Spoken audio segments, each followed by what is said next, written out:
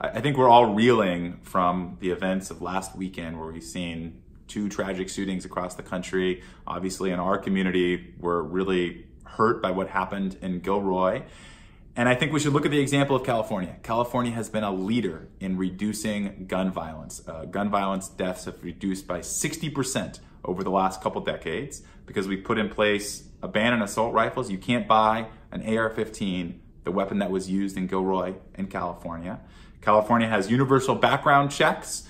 Everybody has to be checked for a criminal background, no matter how you buy a gun. And third, we have waiting periods. And so you can't have an impulsive buy.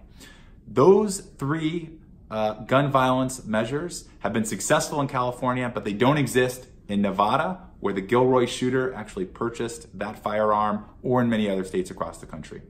What I think we should do is make sure that the same laws that our gun owners are subject to right here in the Central Valley are the law of the land across the country, and that we're leveling that playing field. That's going to reduce these gun violence deaths that we're seeing across the country. The House has already passed a bill to do that. It's sitting on Mitch McConnell's desk right now, and I think he should bring it to a vote. How do you close the gap between Democrats and Republicans on this issue? I think we're already seeing it happen.